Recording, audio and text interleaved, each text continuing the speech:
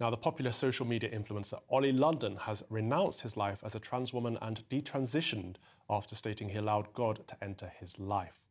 The star tweeted "God first" on his account and condemned gender ideology as a cult after posting his support for author J.K. Rowling.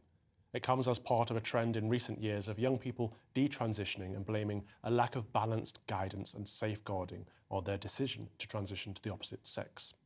Well, I'm delighted to be joined by the man himself, social media influencer, Oli London. Oli, thank you for giving us the time today and coming into the studio. I really do appreciate it. I don't know where to start because it's such a complex story, but I suppose I'll start with your faith journey and ask the question, has your faith, your recently found faith, had an impact on your transition and all of that stuff? So I was always an atheist my whole life, and I've always been lost with my identity. I've always struggled looking in the mirror and just struggled with who I am as a person.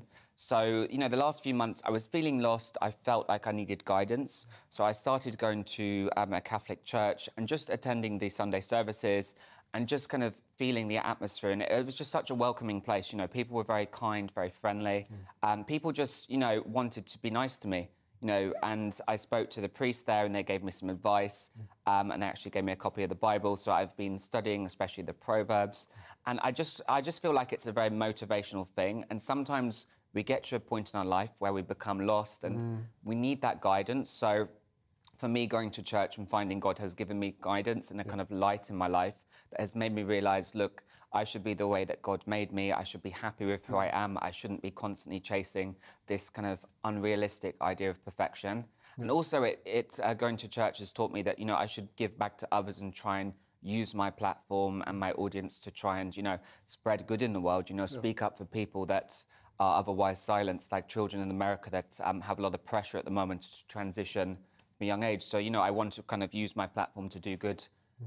Well, I've followed your journey quite a bit, and you've transitioned into several different aspects, and it seems you've detransitioned on both fronts. But would it have helped you if someone like me would have sat you down at the beginning and said, look, God loves you for who you are, God loves you as you are, you don't need to do any of this? It would have really helped me. I feel like I was very lost. I have a very loving family. I have some amazing friends, but I kind of, sometimes a little bit crazy, I just go with whatever my head is telling me in the moment.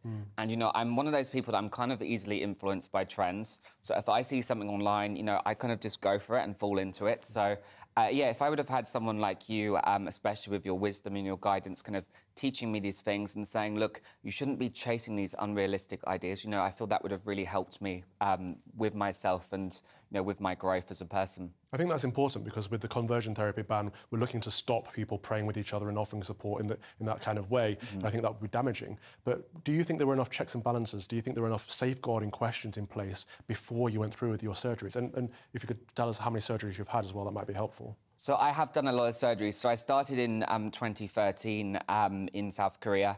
And I just want to say a prayer as well for the people of Korea today because of obviously what happened with the tragedy yesterday.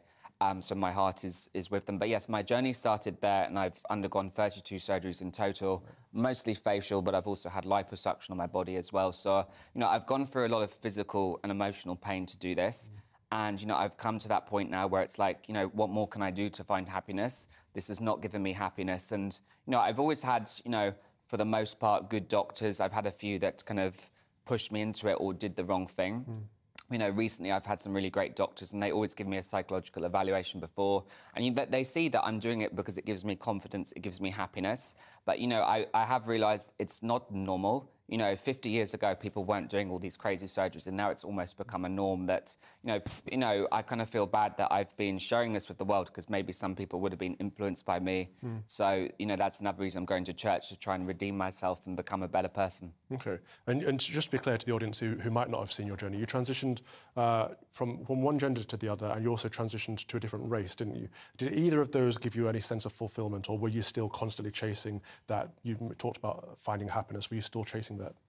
It really was just a temporary fix. I was just lost with my identity. I was bullied as a teenager, so I was just really lost. So I think I love the Korean culture, I love the Korean people, and I think, I wanted to identify with Korean people because that gave me happiness. That gave me something in my mind that just made me so happy. But, I've realised now that that's not normal.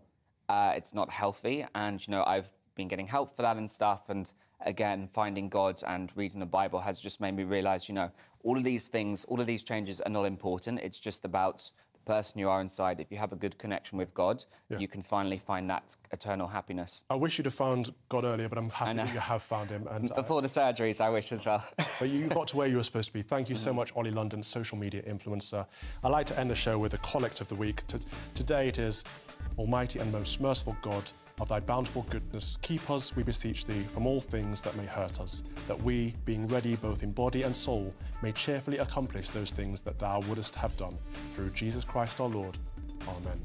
Thank you very much for watching. This has been Calvin's Common Sense Crusade, and we will see you at the same time next week, 2 till 4. Deus Vult. Up next is Nana Queer.